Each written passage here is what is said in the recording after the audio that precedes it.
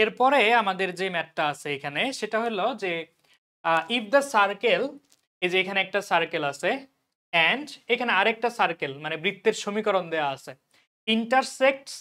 Intersect অর্থোগোনালি। এখন intersect অর্থোগোনালি মানে কি? মানে হলো দুইটা বৃত্ত পরস্পরকে ছেদ করে লম্বভাবে, অর্থোগোনালি মানে হলো লম্বভাবে। দেন কে ইজ মানে কে এর ভ্যালুটা বাইর করতে হবে। দেখো এখানে আননোন কে আছে, এখানে কে আছে, এখানে কে আছে, তো কে এর ভ্যালুটা বাইর করতে হবে। তো এখন কথা হলো যে একটা বৃত্ত আরেকটা বৃত্তকে লম্বভাবে কিভাবে ছেদ করে। আসলে লম্বভাবে ছেদ করে মানে হলো কি, যেই বিন্দুতে ছেদ করে সেই বিন্দুতে যদি দুইটা বৃত্তের স্পর্শক আঁকাই তাহলে এই স্পর্শক দুইটা আসলে পরস্পরের সাথে লম্ব। ঠিক আছে, এটাই হলো কি লম্বভাবে ছেদ করে। আচ্ছা, তো তাহলে আমরা এটার থিওরিটা একটু দেখে নিব যে এটার ঘটনাটা কি। তো ধরো তোমার কাছে আসলে দুইটা বৃত্ত আছে, একটা বৃত্ত হলো এইটা, ঠিক আছে, আরেকটা বৃত্ত কি, আরেকটা বৃত্ত পাশে আমি আঁকাচ্ছি, এইটা, দাঁড়াও, এইটা। এই দুইটা বৃত্ত পরস্পরকে লম্বভাবে ছেদ করে। এর মানে হলো আমি যদি এদের সাথে যদি ইয়া আঁকাই, কি বলে এটাকে, স্পর্শক আঁকাই, এখানে যদি আমি একটা স্পর্শক আঁকাই,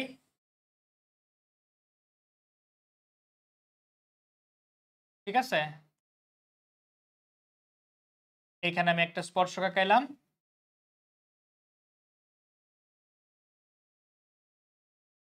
ঠিক আছে, এখানে একটা স্পর্শক আঁকালাম এবং এইখানে আরেকটা স্পর্শক আঁকাবো, এখানে আরেকটা স্পর্শক আঁকাবো। হ্যাঁ, এই যে এই দুইটা স্পর্শক পরস্পরের সাথে 90 ডিগ্রি অ্যাঙ্গেল তৈরি করছে। এটাই হইল, এটাকেই বলতেছে বৃত্ত দুইটা পরস্পরকে লম্বভাবে ছেদ করছে, মানে এদের স্পর্শক আসলে লম্ব, মানে যেই বিন্দুতে ছেদ করছে ওই বিন্দুতে স্পর্শক আসলে লম্ব। তাহলে একটু চিন্তা করো, আমার যদি স্পর্শকটা লম্ব হয় পরস্পরের সাথে, তাহলে এই যে হলুদ রেখাটা সাদা বৃত্তের স্পর্শক, আবার এই অ্যাঙ্গেলটা যেহেতু 90 ডিগ্রি, এটা যেহেতু 90 ডিগ্রি, তার মানে আমি বলতে পারি এই যে এই পার্পল রঙের যে রেখাটা, এই যে এই রেখাটা অবশ্যই কেন্দ্রগামী হবে। কারণ স্পর্শকের সাথে কোনো রেখা যদি এই যে স্পর্শ বিন্দুতে, হ্যাঁ, স্পর্শকের সাথে স্পর্শ বিন্দুতে একটা রেখা যদি 90 ডিগ্রিতে আমি আঁকাই, তাহলে ওই রেখাটা কি হবে, কেন্দ্রগামী হবে। তাহলে আমার কেন্দ্রটা মনে করি আমি এই জায়গাতে, ঠিক আছে, তার মানে এটা হলো কেন্দ্রগামী। একইভাবে এটাকেও বলতে পারি এটা হবে এই বৃত্তের কেন্দ্রগামী, ঠিক আছে, তার মানে এই বৃত্তের কেন্দ্রটা হলো এইটা। তো এই বৃত্তটাকে আমি বলতেছি যে মাইনাস, এই কেন্দ্রটাকে বলতেছি -G1, -F1, আর এই বৃত্তের কেন্দ্রটাকে বলতেছি -V2, -F2। ওকে, তো এখন এই বৃত্তের ব্যাসার্ধকে আমি বলতেছি R1, এটাকে বলতেছি R2। তাহলে এখন তুমি এই যে আমরা তো এটা শিওর যে এই অ্যাঙ্গেলটা আমাদের 90 ডিগ্রি, তাহলে আমি যদি এইখানে এই দুইটা কেন্দ্র কানেক্ট করে দেই, ঠিক আছে, এই দুইটা কেন্দ্র যদি আমি কানেক্ট করে দেই, ঠিক আছে, এই দুইটা কেন্দ্র যদি আমি কানেক্ট করে দিই, তাহলে এখানে কিন্তু আমার একটা সমকোণী ত্রিভুজ তৈরি হবে। ঠিক আছে, এখানে একটা সমকোণী ত্রিভুজ তৈরি হবে। তো সমকোণী ত্রিভুজের এইটা হলো একটা বাহু, এইটা হলো আরেকটা বাহু, আর এই যে ডটেড লাইনটা হলো আমার অতিভুজ। তো তাহলে আমি সমকোণী ত্রিভুজে কিন্তু পিথাগোরাসের উপপাদ্যটা অ্যাপ্লাই করতে পারবো। পিথাগোরাসের উপপাদ্যটা কি হবে, হলো R1 স্কয়ার R2 স্কয়ার সমান কেন্দ্রদ্বয়ের মাঝখানের দূরত্ব, সেটা কি হবে, √, -G1 plus G2 whole square plus -F1 plus F2 whole square, এরপরে পুরোটার উপরে স্কয়ার, ঠিক আছে, কারণ অতিভুজের উপরে আমাকে স্কয়ার দিতে হবে। এইবার আমি যদি এই R1 স্কয়ারের মিনিংটা বলি, R1 স্কয়ারের মিনিংটা হবে R1 মানে √, G1 square F1 square -C, এই তো, প্লাস এটা √, G2 F2 -C2 উপরে স্কয়ার, সমান কি হবে, সমান হবে এই যে এটা, রোডটা তুলে দিলে আমি কি পাবো, রোডটা তুলে দিলে যেখানে আবার এক্সপেন্ড করে দিলাম, তাহলে হবে G1 square G2 square -2 G1 G2, ঠিক আছে। আবার plus f1 square f2 square minus 2 f1 f2। এই তো।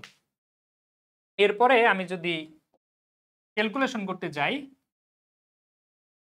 এই স্কয়ারের সাথে রোডটা তো চলে যাবে, জি1 স্কয়ার কাটা যাবে, f1 সব কাটা যাবে, এটা তো c1, এখানে c1, এটা c1। হ্যাঁ, তাহলে এখানে আমাদের থাকবে হলো, এখানে থাকবে হলো স্কয়ার সব কাটা যাওয়ার পরে এটার সাথে এটা কাটা যাবে, থাকবে হলো মাইনাস c1, এখানে থাকবে মাইনাস c2, আর এইখানে থাকবে minus 2g1 g2 2f1 f2।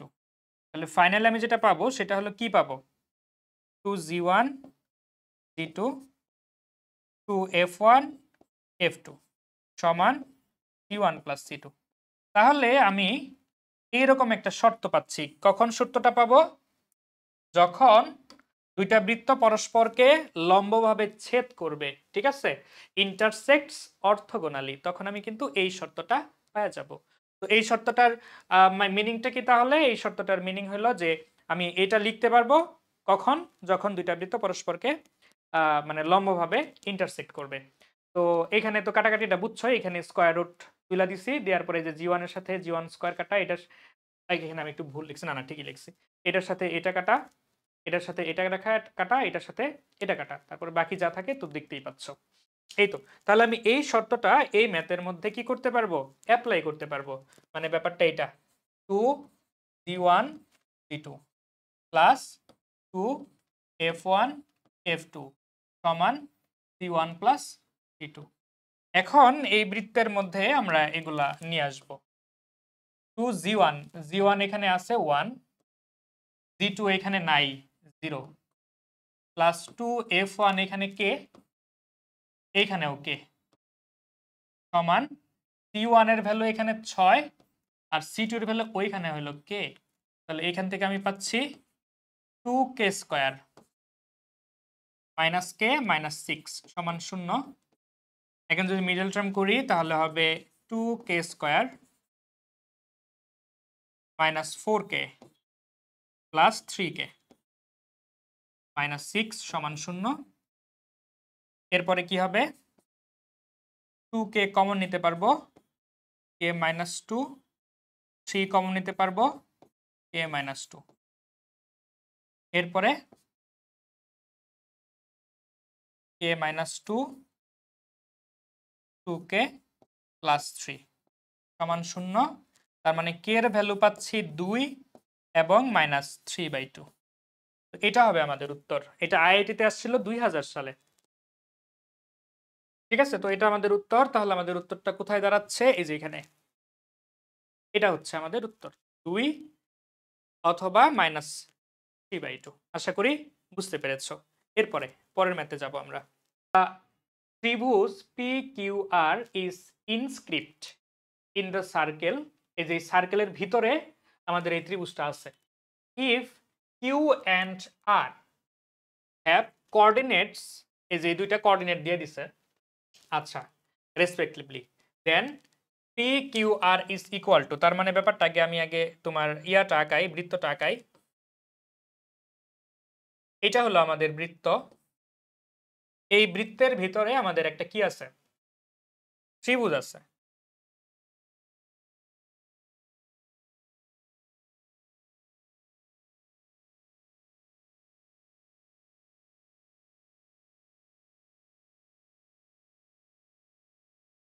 হ্যাঁ, এই বৃত্তের ভিতরে আমাদের একটা ত্রিভুজ আছে।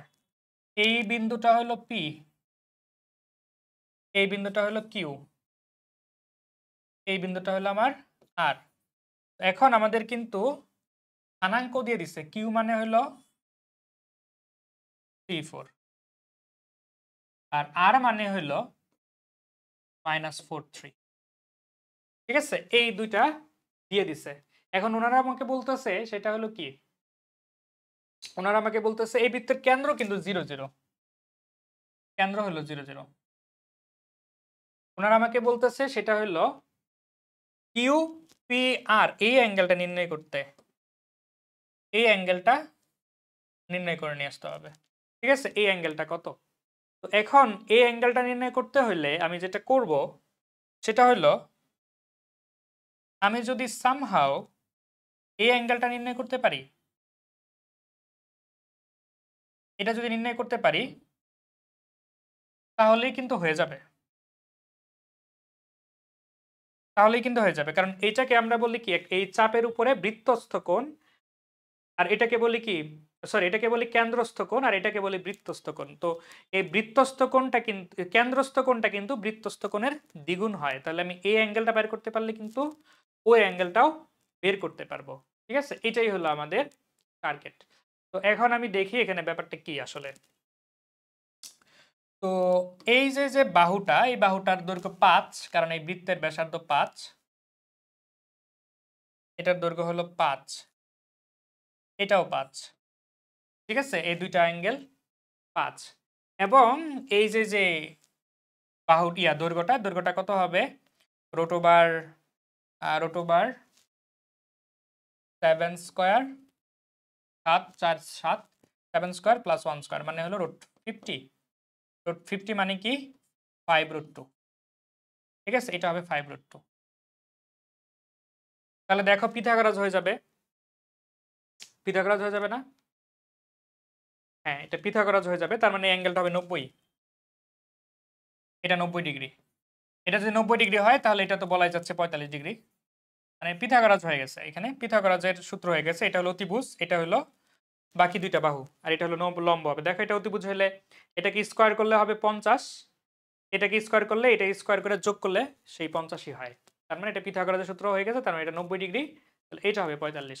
এটা যদি পিথাগোরাসের সূত্র না হইতো তাহলে আমরা কোসাইন সূত্র দিয়া কিন্তু এই অ্যাঙ্গেলটা বাইর করতে পারতাম। কোসাইন সূত্র কি ছিল, cos থিটা সমান, সরি cos a সমান -a square plus b square plus c square by 2bc।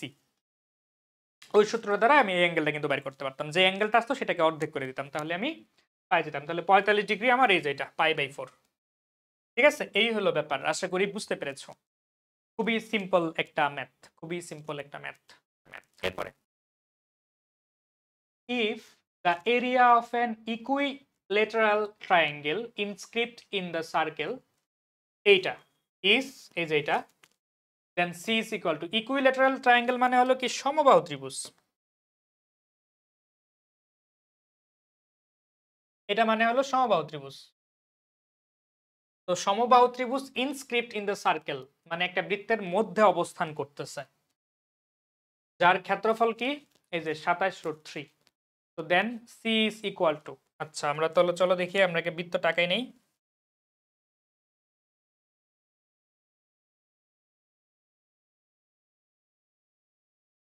এটা হলো আমাদের বৃত্ত, এখানে আমাদের একটা ত্রিভুজ নিয়ে আসতে হবে।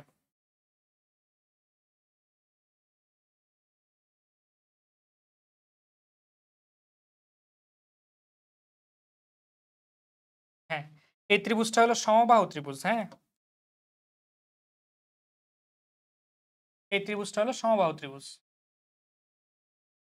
সমবাহু ত্রিভুজ। আর এখানে আমাদের ব্যাসার্ধ আছে। আচ্ছা যাই হোক, সমবাহু ত্রিভুজের প্রত্যেকটা বাহুর দৈর্ঘ্য আমি এ নিলাম,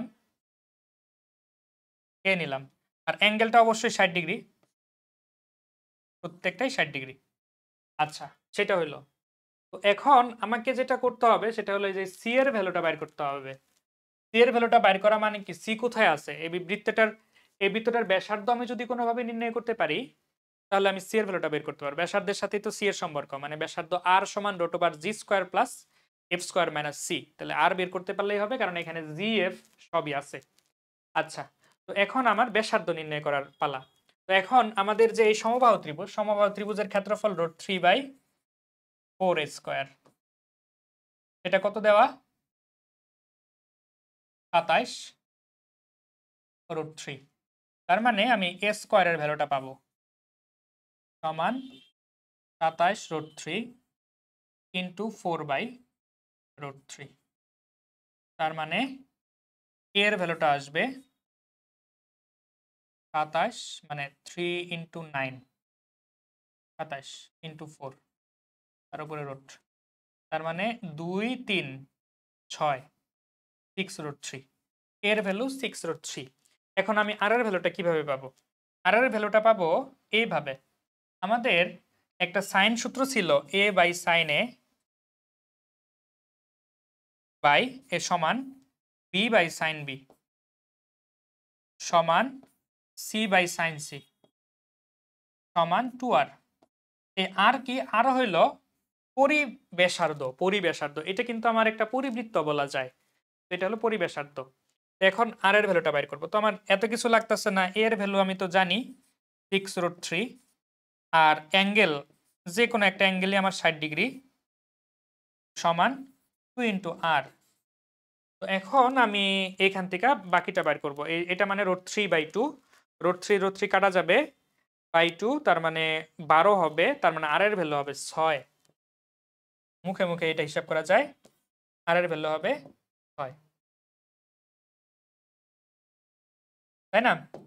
√3/2, √3 কাটা যাবে, হ্যাঁ 12, আর এর ভ্যালু হবে 6। তো আর এর ভ্যালু যদি 6 হয় তাহলে কিন্তু আমি পেয়ে যাব।